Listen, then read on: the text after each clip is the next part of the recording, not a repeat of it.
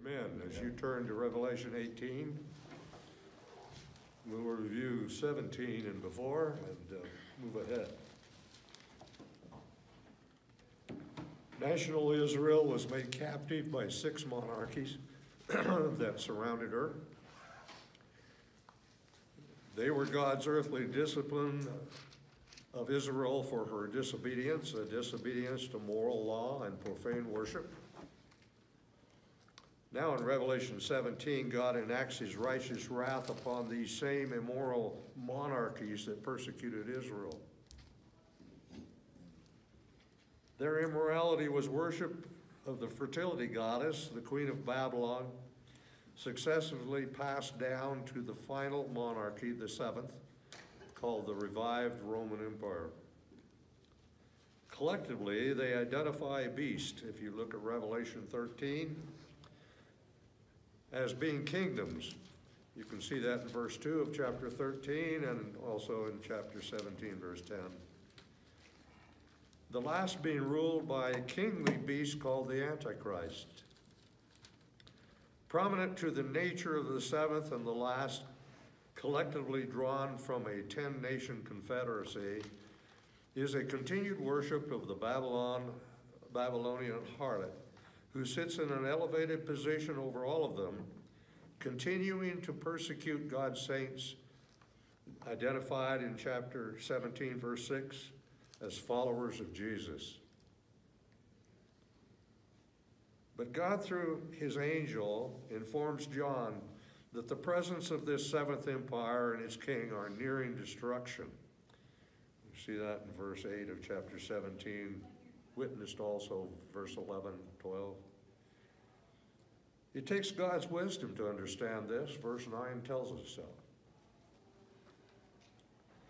I think we ought to consider what's going on at mid-trib. Most of us just do not get the point. Things are changing dramatically at mid-trib.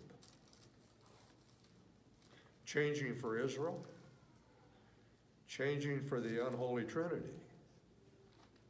They are going opposite directions before and after. Keep in mind, we understand that the first 3.5 years is peace given to Israel by the Antichrist. How does that work in view of what you read about in the last 3.5 years? So we need to remind ourselves how it comes about and what really is the issue. And we'll do that. So I'll ask the question, maybe answer it myself, but at least you should query it in your mind too. What eruptive change comes at mid-trib? Well, the Antichrist, displaying as it were his being slain, which we read about in chapter 13, verse 3, and then resurrected, compels all unbelievers. And we can find reference to that in chapter 13, verses 5 to 7. To accept his kingship, to act with one purpose of mind, as chapter 17, verse 13 and 14 tell us, to wage war against Jesus Christ. What event appears to have persuaded the Antichrist his united kingdom to a change of heart? If indeed he came at the beginning of the tribulation, when 10 kings ruled but not as a kingdom, and he joined in with a loud voice blaspheming God, and he made Israel at peace in her Zionist unbelief, as is today. What happens at mid-trib?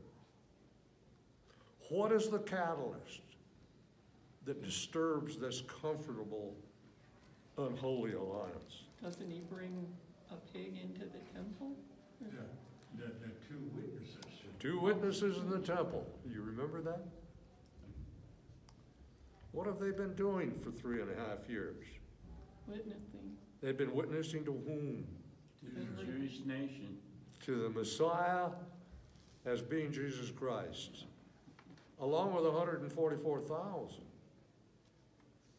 along with the angel in the mid-heaven.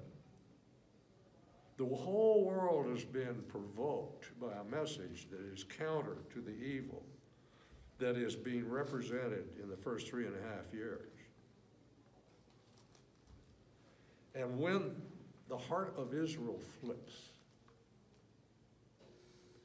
so also Satan's anger, because he's now been cast down and is only allowed the presence of earth. He can no longer have any presence in heaven. And he turns his wrath on whom? He was comfortable with Zionist Israel. He's not comfortable with followers of Jesus Christ. He's been after the followers of Jesus Christ from the day of the inception of the national status of Israel, hundreds of years before. He pursued the woman, Israel, with a desire to stop any lineage of Messiah that was promised by God. And when he couldn't get that done, he went after her when she was carrying the Messiah to kill the son. And he couldn't get that done. And when he was an adult, he tried to get him in the wilderness. Couldn't get that done. But he got it done at the cross. And what happened on earth? They had a Christmas party. You remember that? They had a Christmas party, rejoicing. But the resurrection turned it upside down, and they lost all their mirth. You remember the story, how it evolved for Israel? All of a sudden, she becomes a believing nation. God said, clear back in the Old Testament, I'll bring the dry bones together, and I'll give her breath of life. And we've always said, when is this going to happen? It happens at mid-trib. And I mean directly at mid-trib, right on the dividing line, right? And now the empowerment of Satan and the unholy Trinity, spoken of in symbolic language as frogs coming forth from them, slimy frog, chases after the woman, after Israel. And those who are believers flee. God protects them. Satan goes after them 2 times and can't get it done.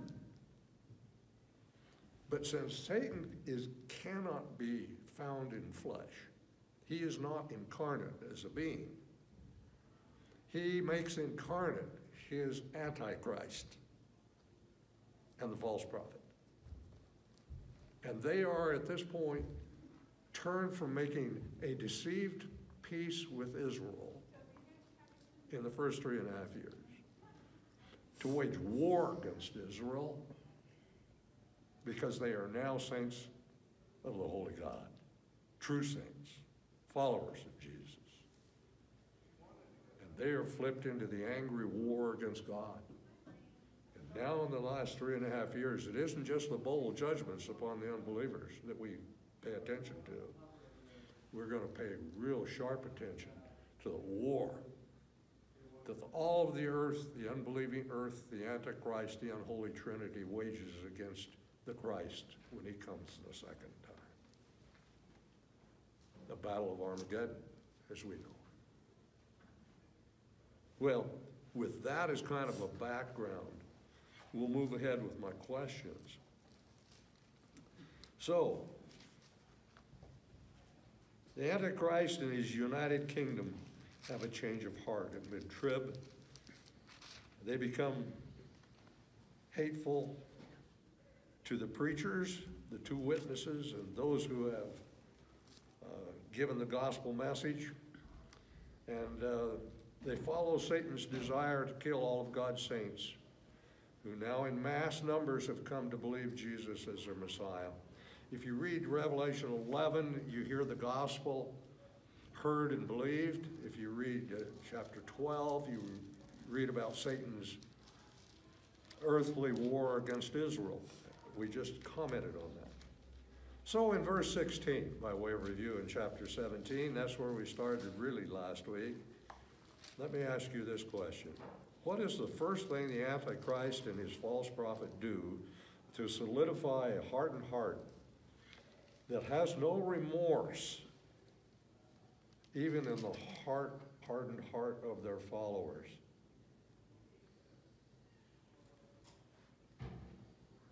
What does he do to solidify his position? Sets up an image. Say again? He sets up an image in the temple. Well, that's what he does, but how does he empower that? The first thing he does to empower that is what? Get rid of the harlot. Because the religion of all of these empires from antiquity past is the harlot of Babylon. Verse 5. It's been passed down from empire to empire through 6 of them by John's time. The Queen of Heaven, the substitute worship of the fertility cult. I read you several articles, even in the Finding of Archaeology in the last 20 years, about this being present throughout antiquity. So if you read verse 16, it's a sharp statement that you may have never really settled your mind about. And the 10 horns, that 10-nation confederacy, which you saw, and the beast, which now rules. They didn't have a kingdom back in verse 12. He's now become the king of their kingdom. He's the 7th. He's the 8th king. Because in the first 3.5 years, he served only as a mouthpiece. In the last 3.5 years, he's the absolute ruler. Because he forces worship upon them all. And they relent. Right? So in verse 16, the 10 horns which you saw on the beast, these will what? Love the harlot. That isn't what it says. What does it say? They will hate the harlot. This is the first time this has ever occurred. How in the world do you take the heart of a man that is convinced? Because the heart speaks to what the mind has finally resolved. This is your seat of commitment. The heart is the seat of commitment. These people for centuries have been committed to the Baals and the Asherahs, to the Queen of Heaven, to the worship of the Queen of Heaven. All the way down. That was Israel's falling that God railed against and took her to Babylon by captivity. Took Judah to Babylon. And at this point in time, all of these nations, even in the first 3.5 years of the tribulation, this same worship has been going on uninterrupted. And now all of a sudden the Antichrist interrupts it. Not only does he set up his image in the holy place and animates it, it says. We can understand the animation because we're into the robot industries. But he also does one. He and those he's convinced to worship him. Now the true king over the 10-nation confederacy has indeed made war against the harlot. And it says how they do it. They make her desolate and naked and will eat her flesh and will burn her up with fire. Gone. Do you see any tears? That tells me that the heart of those people is not remorseful. Usually when you take away a man's heart, he's pretty remorseful about what's happening. Doesn't happen here. How do you convince a whole world of unbelievers in the true God to believe in the Antichrist and his image and worship it? And throw away all of their idols, which are represented by the many names of the harlot of Babylon. How do you do that? Verse 17. Why do the Antichrist and these nations do this? Although he tells us. What's the understanding? Because God engineered it. For God has put it in their hearts to execute his purpose.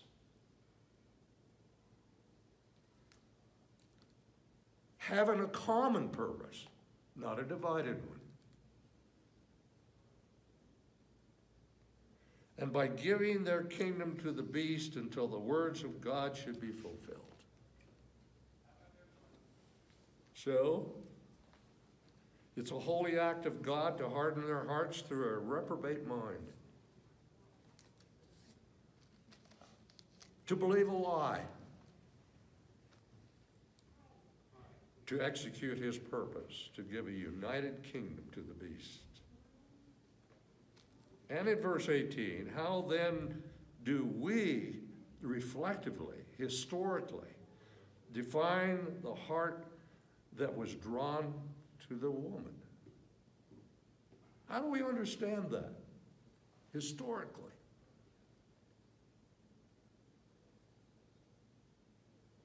Well, as a false religion, it started in Babel.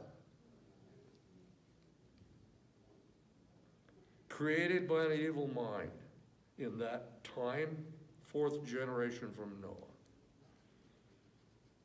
To make sexual immorality desirable to the fallen nature of man. If you don't think the sexual drives of a 12 and 13-year-old child, whom I used to say, God's going to light a fire, it's how you handle it, is how it's going to come out right or wrong.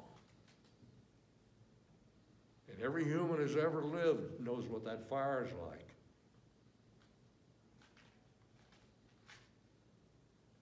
But she was more than a sex idol. She is the embodiment of the great city Babylon the Great, verse 5. Now to be seen as an evil city, passed down in secular life to the many that followed the worship of her God and goddess.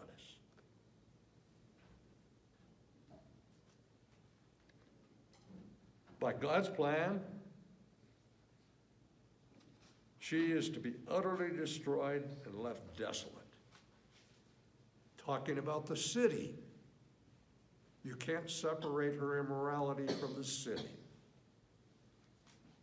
So chapter 17 dealt with her immorality. Chapter 18 deals with her economics and her politics. And as we move into chapter 18, we hit verse 1 last week in closing, and just an allusion to verse 2. So I'm going to just give you, by way of review, verse 1. As you read verse 1, after these things, I saw another angel, another of the same kind, Alos, coming down from heaven, having great authority, and the earth was illumined with his glory. What follows in this dark world, described in the 5th bowl judgment in chapter 16, verse 10, and if you look at that, you will read these words. And the 5th angel poured out his bowl upon the throne of the beast, and his kingdom became darkened. What's happening in verse 1? Darkness has no substance. Light does. When light came upon this darkness, the whole world was illumined, it says. Something starkly new is happening here that the whole world pays attention to. In the darkness of the kingdom of the beast comes the illuminated light of this angel. And in verse 2, he cried out with a mighty voice, saying, "Fallen, fallen is Babylon the Great." We've heard that one before. It was spoken to clear back in chapter 16. Fallen, chapter 14, wherever it was, I can't remember. And we find she has become a dwelling place of demons and a prison of every unclean spirit. A prison, the literal word is a haunt of every unclean and hateful bird, the scavengers.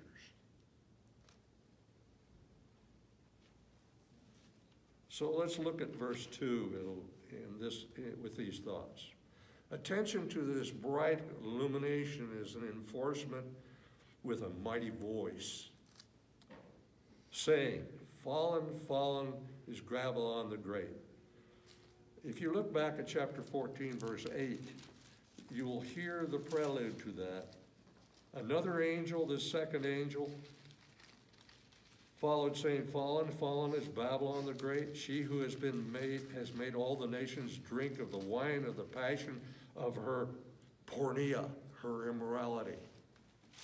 So we have a prelude to that back in chapter 14. And it's now at hand to fulfill the prophecy of God's fierce wrath. What is the prophecy of God's last bowl judgment in his fierce wrath?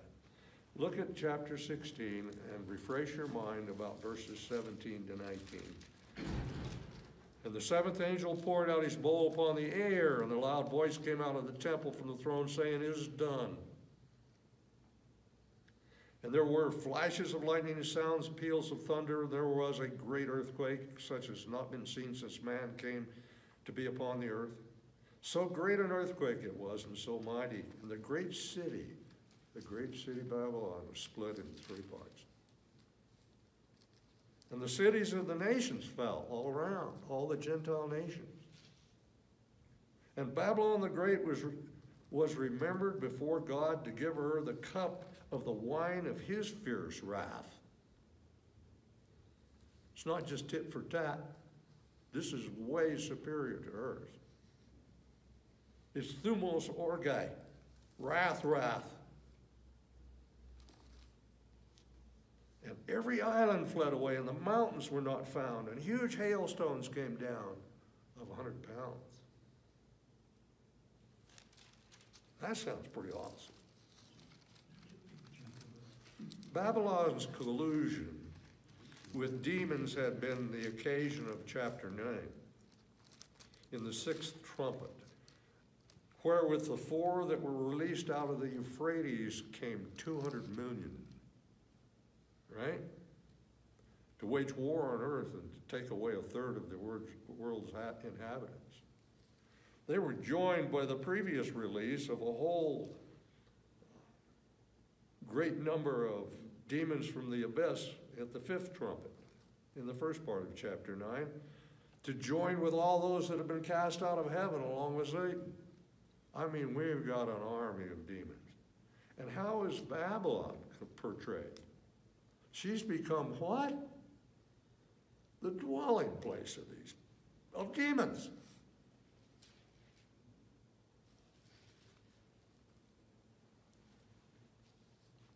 Babylon has indeed been a prison or a haunt of every unclean spirit, symbolized like unto the scavenger birds that Isaiah 34 referred to when he said, owl and raven shall dwell in it.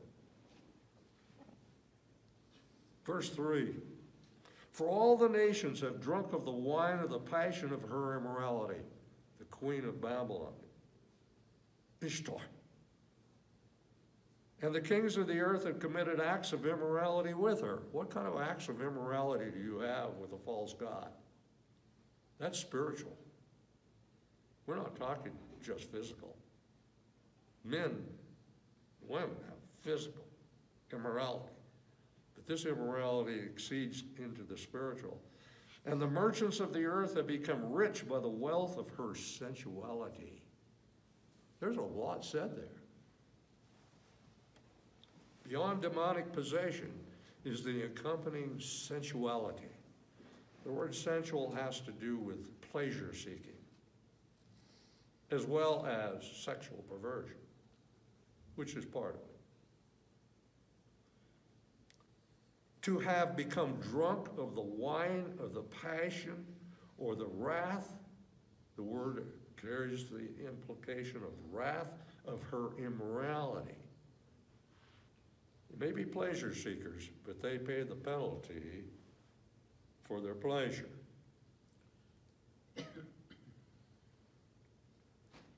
It is true that the merchants of the earth have become rich by consorting with spiritual immorality, for Babylon had plenty of sinful luxury to commit acts of immorality with her. You remember Jeremiah 51:7 had prophesied this so clearly, and it just strikes me every time I think about Jeremiah 51:7. I've got it right here handy. Babylon has been a golden cup in the hand of the Lord, intoxicating all the earth, Jeremiah says. The nations have drunk of her wine. Therefore the nations are what? Going mad. This is the picture that's driven to us here in this verse. Belshazzar's feast in Daniel 5 at the conclusion of the Babylonian Empire of that day, of that long ago kingdom, is a prototype Babylonian sensuous banquet that led to the fall of Babylon and the rise of Darius the Mede. Daniel 5. The sensuous reveling of past kings is now to be amplified in the language that we're reading. And in verse 4, and I heard another voice from heaven saying, "Come out of her, my people, that you may not participate in her sins and that you may not receive of her plagues." John's attention again demands that he hear this other voice. It's directed to another of the same kind of voice through another of the same kind of voice. Heaven calls, as he did, as God did through the prophets before in Isaiah and Jeremiah and others, and later through the multiplied voice of the apostles, same voice.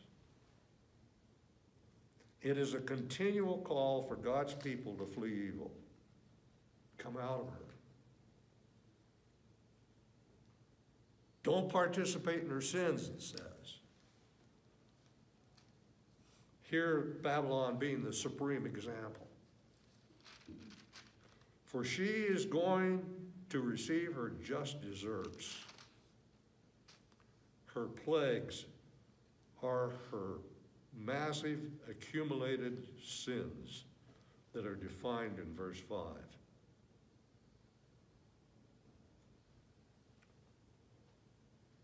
Clear back in 17:5 and now in verse 5 here in 18. For her sins have piled up as high as heaven, and God has remembered her iniquities. Looking at Babylon, God's mind remembers her original sin at the Tower of Babel, wherein her sinful pride tried to reach into God's heavenly domain.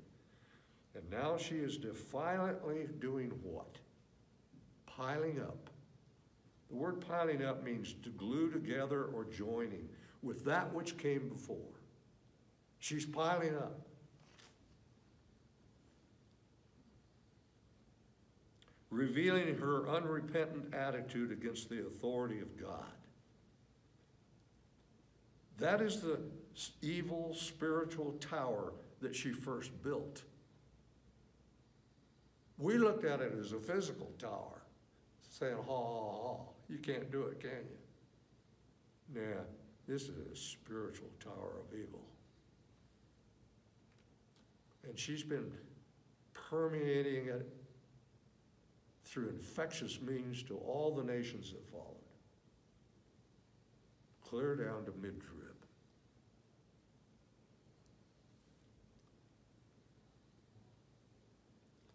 God has remembered her iniquities, it says. But his reconciled people are spared. If you flee when God calls. It says in Isaiah 43, Jeremiah 31, I will forgive your iniquity, and your sin I will remember no more.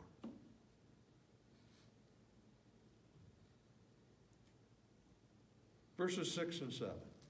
Pay her back, even as she has paid, and give back to her double according to her deeds. And the cup which she has mix twice as much for her. To the degree she glorified herself and lived sensuously, to the same degree give her torment and mourning. For she says in her heart, I sit as a queen, and I am not a widow, and I will never see mourning. And I'll add, for I will not repent.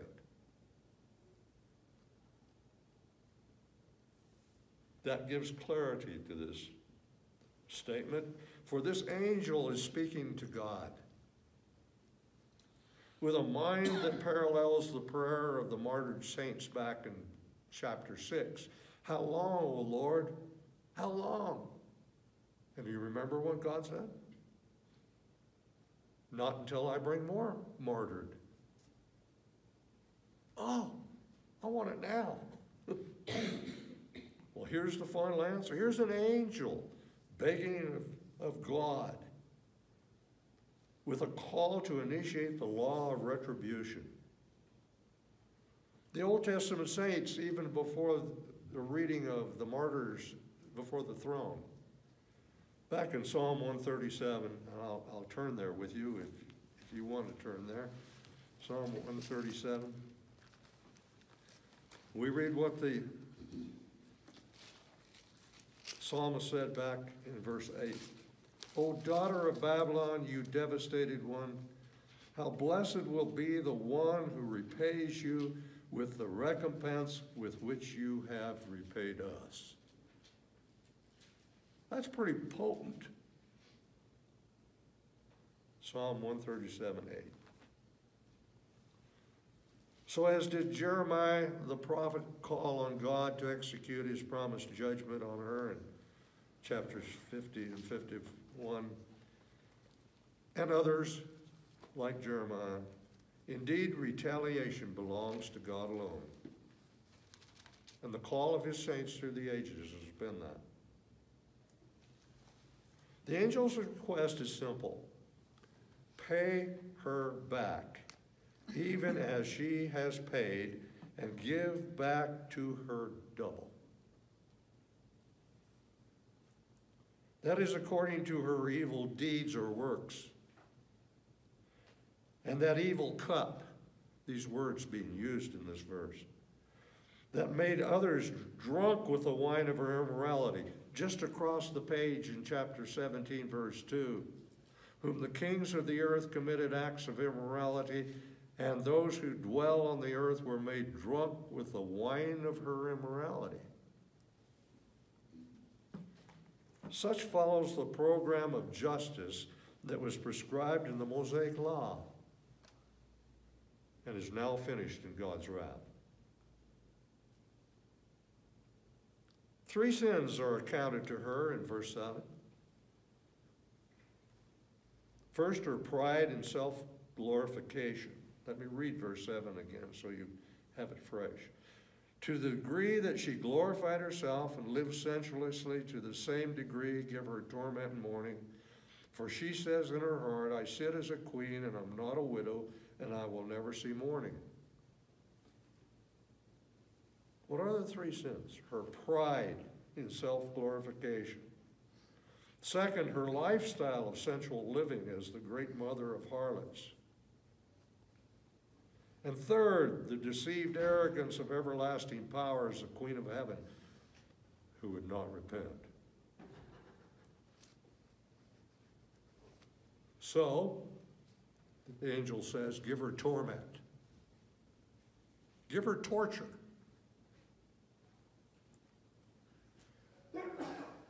And mourning. Give her grief.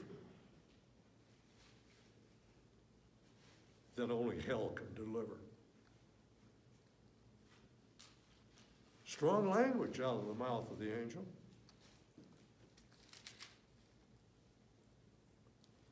We shift gears a little. Verses 9 and 10.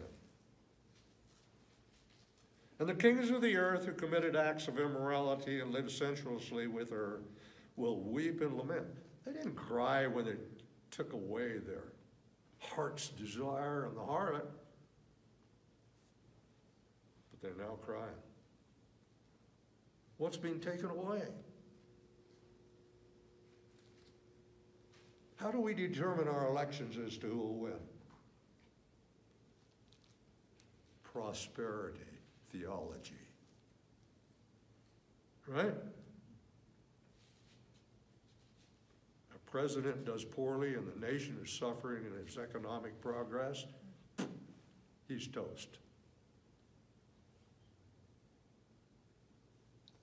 So, and the kings of the earth who committed acts of immorality and live sensuously with her will weep and lament over her when they see the smoke of her burning. Standing at a distance because of the fear of her torment, saying, woe, woe, the great city Babylon, the strong city, for in 1 hour your judgment has come. They're not looking at the harlot. They're looking at the city. They're one and the same in character and presence. But now we're looking at the city, the economic and political base. So how do hardened sinners respond to Babylon's destruction? That's the question. Certainly out of a heart of selfishness, they weep and lament. Their loss of luxury that surrounded their life of sensuality with her is gone. Las Vegas just went away.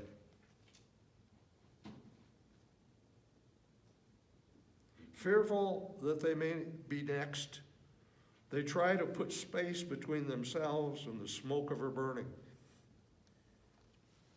Familiar with the many tormenting judgments already enacted by God upon them, they had a mind that deceived them, that such a great city, the jewel of Antichrist's empire, could be destroyed in 1 hour.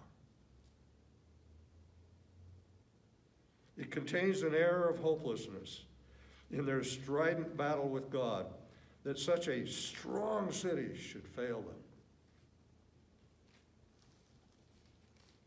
I would say it might have been like those who were aboard the great ship Titanic, as history records those hours.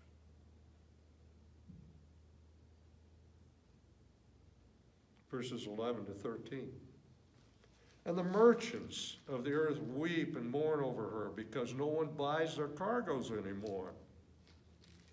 Cargoes of gold and silver and precious stones and pearls and fine linen and purple and silk and scarlet and every kind of citron wood and every article of ivory and every article made from very costly wood and bronze and iron and marble, and cinnamon and spice and incense and perfume and frankincense and wine and olive oil, fine flour and wheat and cattle and sheep and cargoes of horses and chariots and slaves and human lives.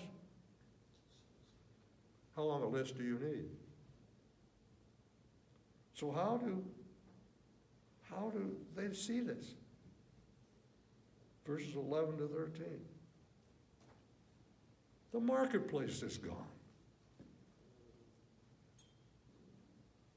The place to go and exchange money and get wealthy and participate in harlotry,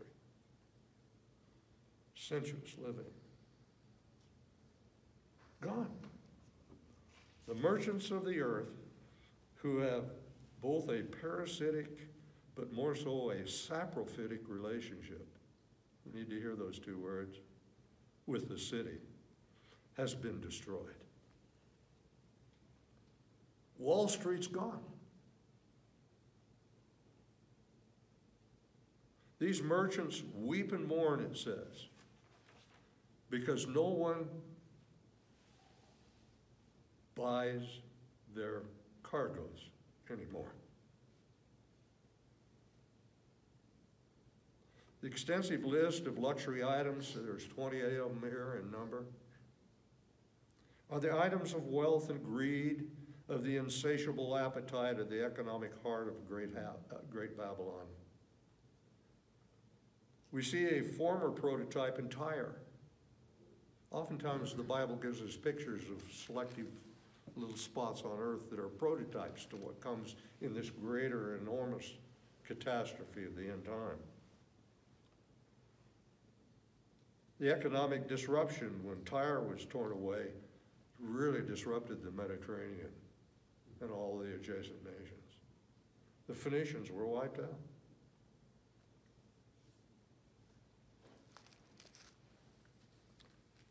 She, being the merchant marine of that day, is portrayed in like manner in these verses. If you look at verses 14 to 16 in the beginning of 17, we read this. And the fruit you longed for has gone from you, and all things that were luxurious and splendid have passed away from you, and men will no longer find them. The merchants of these things who became rich from her will stand at a distance because of the fear of her torment, weeping and mourning, saying, woe, woe. The great city, she who was clothed in fine linen and purple and scarlet and adorned with gold and precious stones and pearls, for in 1 hour such great wealth has been laid waste. The inward selfish lament of both kings and merchants is now voiced toward the now deposed Babylon, reflecting upon her past splendors and the evil fruit thereof, saying, the fruit you long for, literally, of your soul's desire, is what the Greek is, of your soul's desire, has gone from you. These men became soulmates with her. They were parasitic and saprophytic. For in their privileged commerce, they had to take the mark of the beast in order to buy and sell. We read about that back in chapter 13. But now no longer. This is a double negative in the Greek, and it means absolutely not even scavenging is going to be allowed or seen. The merchants, now separated from the source of their selfish penchant, are not just weeping and mourning. In their loss, they stand in fear that they may be next.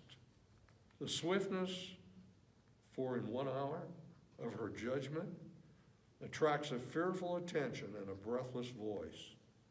Whoa, whoa.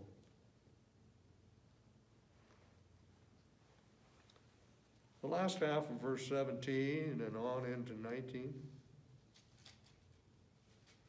For in 1 hour, let's put it this way, and every shipmaster, verse 17, last half of it, and every shipmaster and every passenger and sailor and as many as make their living by the sea stood at a distance and were crying out as they saw the smoke of her burning, saying, what city is like the great city? And they threw dust on their heads and were crying out and weeping and mourning, saying, woe, woe, the great city, in which all who had ships at sea became rich by her wealth, for in 1 hour she has been laid waste. Not forgetting the merchant fleets and the shipmasters who've enabled the merchants. Every passenger and sailor, it says, everyone who sails anywhere. What do you think about all the ships out in Los Angeles? Are they saying, whoa, whoa? Not yet, but it's coming.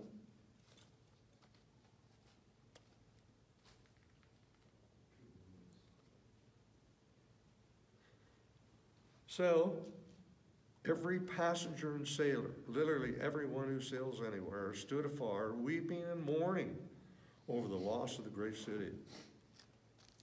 They are animated in Old Testament ways of grieving and throwing dust on their heads while crying out, in a loud voice, whoa, whoa.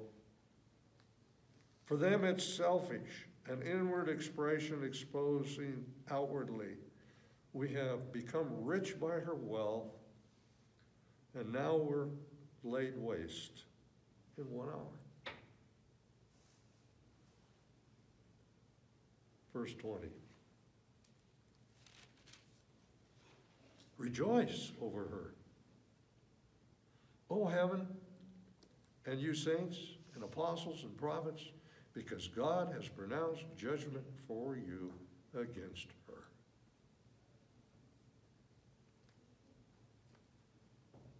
Vindication for the martyred saints' call to judgment back in chapter 6 has come. God has pronounced judgment for you against her, says the angel to their hearing.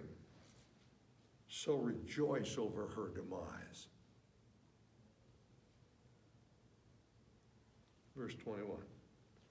And a strong angel took up a stone like a great millstone and threw it into the sea, saying, Thus will Babylon, the great city, be thrown down with violence and will not be found any longer.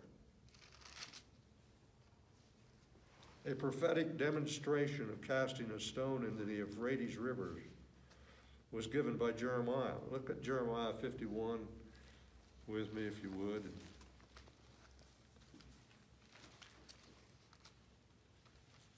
Jeremiah 51, verses 61 to 64.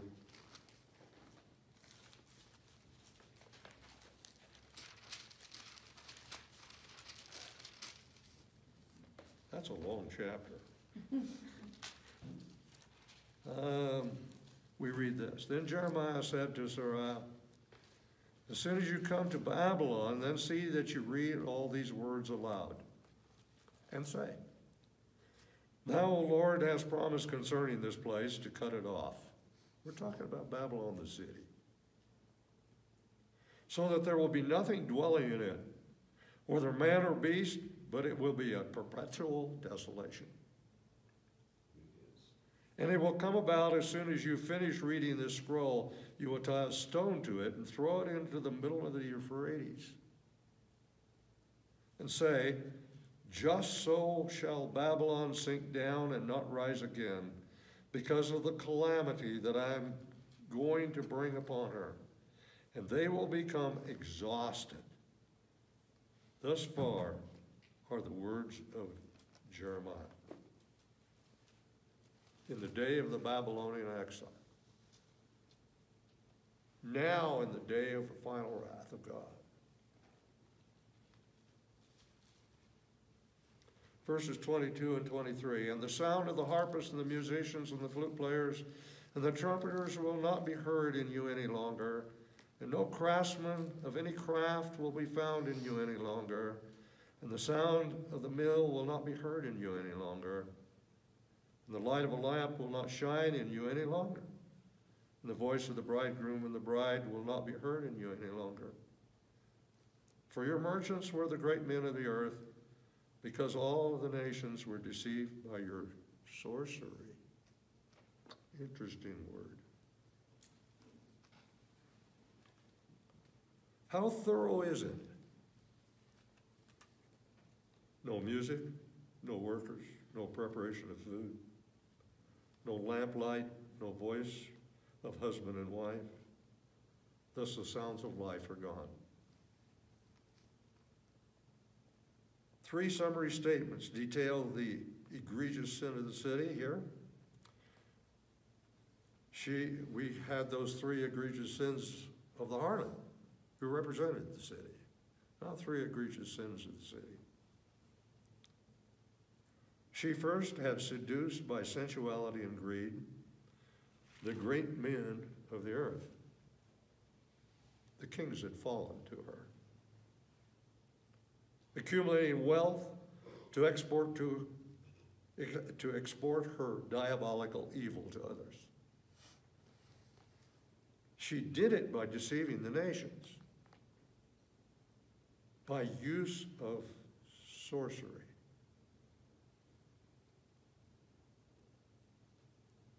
Pharmakia.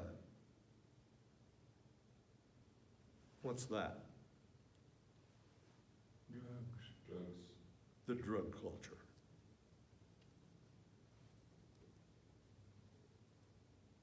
The occult practice of using drugs and magic in combination. In the King James Version, you oftentimes hear the word sorcery. It's pharmacopoeia, the drug culture. Do you know anything about the drug culture? Can you believe it? Doesn't know? Well, let's reflect on how it was seen by Paul. Did he know anything about the drug culture? Yep. Where was it at? Delphi, was it not? Temple.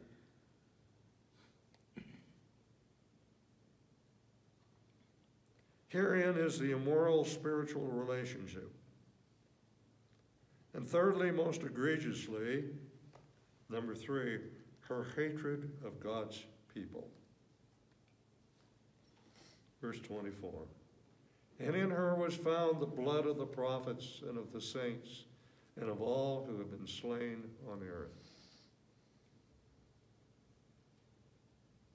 Most all of the wars that have been waged in the past have some connection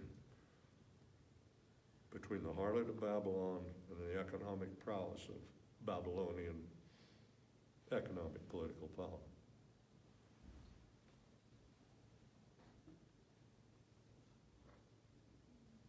Most egregiously, her hatred of God's people. She aggressively martyred the tribulational saints in the final hour. And to this end, she was to be held accountable to God. I will repay, says the Lord.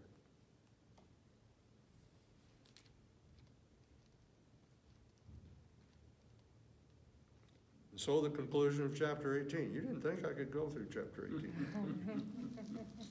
Let's stand for a closing word of prayer.